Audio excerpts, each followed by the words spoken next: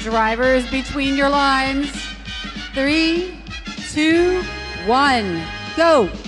And we're off with qualification match 46 here at the North Carolina District Championship with 2655 preparing to place a hatch panel on the cargo ship at the beginning of this sandstorm period. Team 900 also attempting to do the same with the rocket ship. 28655 places that hatch panel.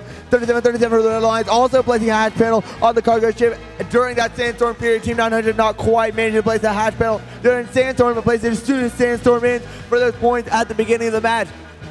The Blue Alliance in a severe point disadvantage here at the end of the sandstorm period as Team 3737 places a hatch panel on that Red Alliance rocket ship. It looks like the Franklin bots are out of commission this match and will not be much out of the Blue Alliance, but it looks like the Blue Alliance is going to try and make that up on their own. Team 900 ready to grab a hatch panel at 2655, collecting some cargo to load up that cargo ship, try and make up some of that score deficit between Red and Blue Alliance. 3737 loading up the Red Alliance rocket ship, placing yet another hatch panel as they go to the loading zone to get another hatch panel. Team 587 placing another hatch panel on the Red Alliance rocket ship. It looks like the Red Alliance might be trying to go for that full rocket ranking point as 3737 places one of the final hatch panels on the Red Alliance rocket ship with only one hatch panel to go and 3 cargoes left.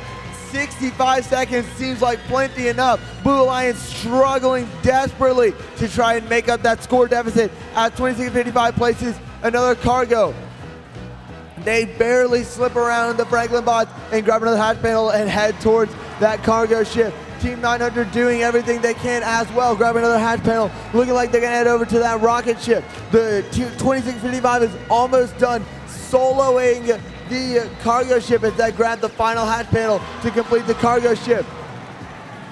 Team 587 has placed one of the last cargo pieces and they line up to place the last cargo piece for the Red Alliance's rocket ship. And they place it on the Red Alliance has got a ranking point for the rocket ship as Team 900 falls onto their level 3. 2655 bumps them up on, so Team 900 can finish that level 3 climb, and they do. 2655 climbing on level 2 to join 587, who is also on level 2 for the Red Alliance. With 5 seconds left in this match, 77-63 heads over to join the Red Alliance in their half zone. 57.